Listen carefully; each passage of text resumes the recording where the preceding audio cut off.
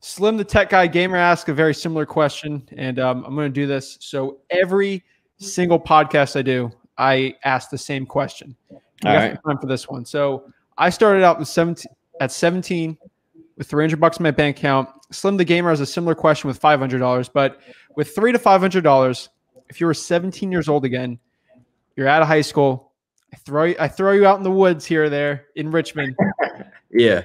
You got $300 to $500 in your bank account. What would you do exactly step by step to become the next Chris Jefferson? Yeah, man. So the question is, I don't make sure I got this right. So you're taking me back, 17. Hopefully I'm not as ridiculous if I got to do 17 again, because I was a pretty kid that was kind of all over the place. So what would I do if I had $300 to $500? I love this question. So I'm going to tell you exactly what I would do with that money. All right. So the first thing that I would do, see, a lot of people are like, man, I'm going to drop for dollars. Man, I'm going to do this. Man, I'm going to do that. You can buy data so cheap right now. All right. I would go buy a list. Okay. So do I have 300 or do I have 500? Because that changes a little bit about what I would do. But let's just say 500. All right. All right. So here's what I would do. You got some money. And Zach, minimum wage went up. Zach, I need you to help me out. So I've got I buy a list of 1,000 records. It's 12 cents a record, $120. All right. So I go buy that. Now I've got to skip trace that. I'd skip trace that at 15 cents a record. All right. So that's $150. So I've spent $270. All right. But I've got 1,000 records, targeted stacked leads. I would buy 1,000 records that cost me $120. I would skip trace those records. It would cost me $150. Now I'm $270 in. All right. I would then go get $1. All right. So now we're at what, $370, right? So if we're at $370, I'm gonna keep it very simple. I would go put more records on top of that. All right. I would go put more records on top of that, or I'm not saying I would get a deal out of those 1,000 records, because 1,000 records is a lot, but it's not. But I would consistently spend that on a monthly basis, because I would be okay with not getting the deal in that first month. Now I would hope to get a deal in the first month, but guys, you got to understand that most deals come from the 8th to 12th touch. And so in knowing that, I can't have the assumption I'm just going to do a deal in 30 days. Zach would tell you, I'm sure, it's not very common that you just get on the phone and somebody says, yeah, no, I'll sell my property for $50,000. I'll sign a contract right now. It'd be really nice if that happened a lot, but it's just not the reality, right? So I would set up some follow-up systems and be intentional about making sure I followed up. But that's exactly how I would start, man. I would put $500 on that, try to make it shake, and then if it didn't for whatever reason, I would keep working and put another $500 on it as frequently as possible, and keep going.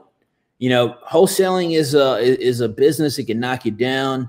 I call it the real estate roller coaster. It's tough, man. At the end of the day, we all come into this thing like red hot. We find out about wholesaling and we're pumped up. We're excited. We're like, hey, I'm going to do this. I'm going to get rich, Then you get in it.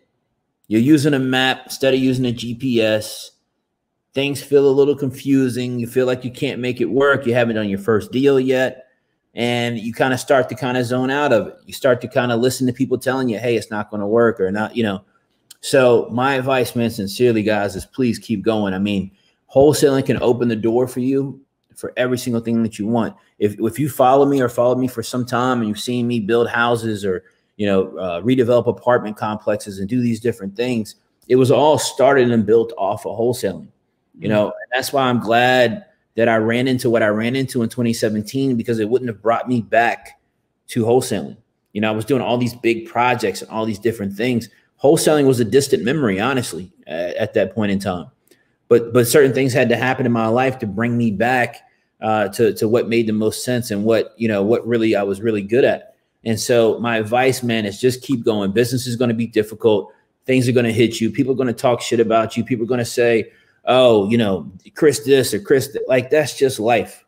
Those things don't bother me. I don't lose any sleep over it at all. You got to find the willpower to keep going. Whatever you're dealing with in your personal life right now, you're having issues with your children, significant other, your workplace, It doesn't matter, man. I know it's easier said than done. Trust me, I get it. I've been through it.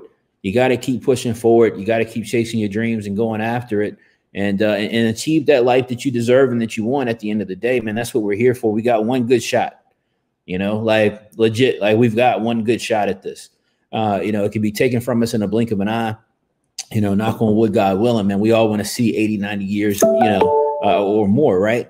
And so, my mindset is always, when I find myself in vulnerable moments to this day, when I feel weak about the things that I'm trying to work on or focus on, the thought process is the same. It's like, like CJ, man, 10 toes down, let's keep going.